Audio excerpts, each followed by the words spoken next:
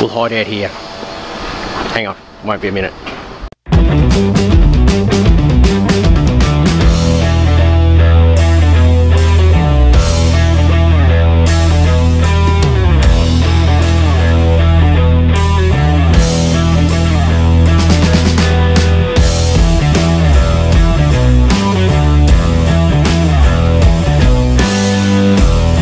Hiding out here because I told Leith I was buying a jet boat, and he goes, what are you buying a jet boat for? You haven't even touched the last boat. Unless you guys haven't worked out by now, I have issues. I have issues with buying stuff. Like, my life revolves around scrolling Facebook and trying to buy stuff, right? Which you can probably, well, yeah, you know, like, you can probably work out that, yeah, I've got some issues, right?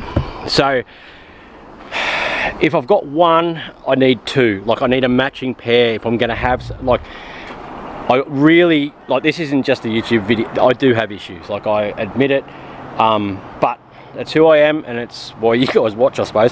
So, right, so I'm scrolling Facebook yesterday, and I find a jet boat, right? So it's a jet boat of the 1991 Flight Craft Phantom. I know nothing about boats, but it doesn't mean I won't compulsively buy some.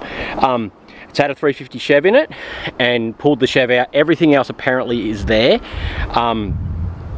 So it should be just a case of drop another 350 in. And it's a jet boat.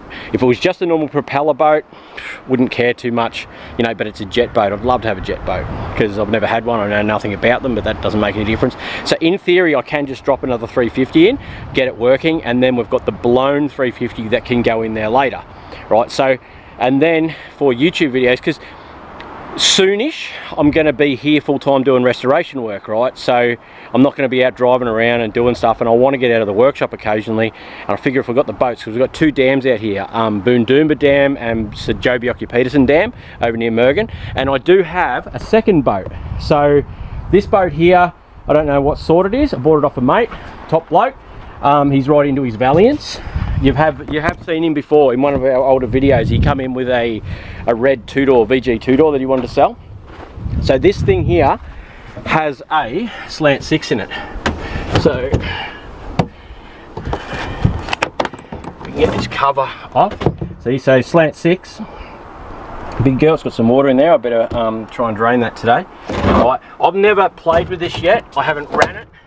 I haven't done anything with it because I don't know, I'm sort of strange. If I don't build something myself, I don't I'm not confident in it. So I've got to start playing with this to get used to it. It's when we got it, it's got a propeller issue. Apparently the propeller on it hit something, and it bent the propeller. So I've got to get that off and get that propeller shaft straightened up, and then get it to go. But I'm going to drain that water out of it today somehow. There aren't bungs in it. I might have to lift the front of the boat up. I'll do that in a second. But yeah, so alright, so what this video is, I suppose, is me admitting to my issues. It's part of my 12-step plan to buy more cars and boats now. So yeah, alright, this afternoon off to look at a jet boat and let's see how we go. It's pretty cool. I'm pretty happy with it. It's got this cover on the back. It's got red interior. It's yellow. I don't really like yellow too much, but anyway, it's pretty cool. Let's go buy a boat. Alright, the SS is back, as you can see, so good polish on this thing, get it done. Nicole's coming for a run, and let's go get ourselves a jet boat. Maybe, we'll go have a look. We all know I'm buying it, but let's go have a look, see if we can do a deal. Alright, so what happened, yes, we got this last night. So my jet boat is sick. So it's got this big jet, it's got a mad cover, see? Motor sits here. Interior is pretty good. That seat sits back. That box there is full of everything. But yeah, so looks like it's missing the trim from there. So it's got that one. Anyway, I'm going to head over to the workshop now. I've got to stop the steel shop to get some steel to finish off this horse float so I can sell it. But yeah, so she's a beast. Pretty happy. And just so everyone knows, I didn't buy this because Cletus bought boats. Obviously, I already had a boat. If anything, Finnegan from Roadkill with his jet boats is the reason when I saw a jet boat that I would have bought a jet boat. But to me, what this is splitting up the content, because if you just work on cars, this will get us out and about and doing something different, which is going to be pretty cool. Plus, anyone that's ever had a blown Chevy or blown engine in a car, it's very hard to be able to drive it around somewhere. So being putting a blown motor in a boat, you can use it. So yeah, righto. Let's get over to the workshop and show the captain. All right, so we've got the boat back and we're just about to go through it all. So it's missing, at least just undoing the engine cover on the other side. Yeah, so the jet unit's pretty cool. I've never really looked at them before. So when that cap's up, it means you've got jet coming out, so you go forward, and that goes down, you got reverse. And then to set your trim, this bit here, this ram here, which is actually in the boat, it's got this mad cover. Just go back on the ground.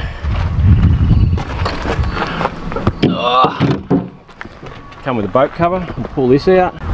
Alright, so in the back, basically motor bolts straight to that tail shaft. We've got a little coupling that comes with it. A bit of wiring still. The front plate goes to that. No, sorry, the front plate goes to that, and then there's mounts for the back, straight in the exhaust. That's missing that interior piece on that side. I'm pretty happy with the interior. This thing's cracked. I don't know if I can order one of these somewhere to get a new screen, but we'll go through the box of goodies. Yeah, see what old captain thinks of it. Righto, so there are our headers. That's a battery box, obviously, which is nothing. Pull that one out. So that's the second header. That's our front plate there. That's the coupler that goes to the crank and then to the tail shaft.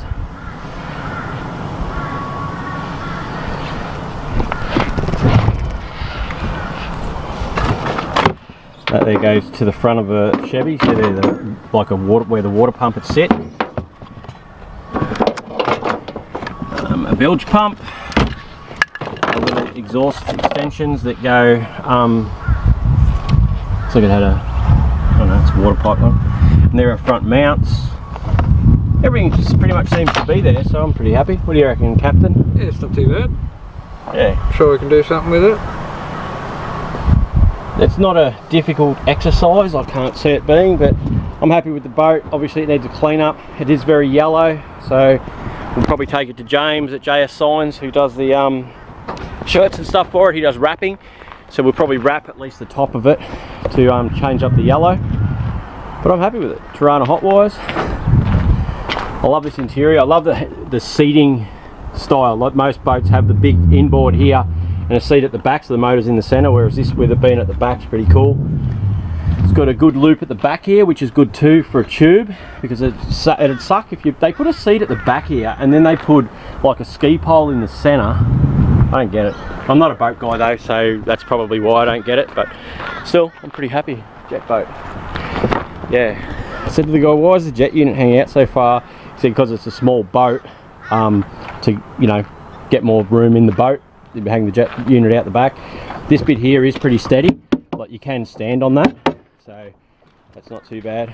But yeah, so now I just got to go on a mission to find a 350. There was a 327 for sale last night, I saw on Facebook, that was pretty cheap. Do some rings and bearings and go from there, and then eventually we'll put the blown 350 in it. Yeah, so I don't know, any thoughts, Captain? No, not really. No? You as interested in boats as what I am? Yeah. I'm only interested in this because it's a V8. Look, we can go fishing because it's got like a fishing ruler. Special bag limits. How many bags can you have on a boat? Is there an actual water pump drive for it? It runs from the jet. Oh, does it? Okay. Yeah, I did ask that. Yeah. Yeah, that went well.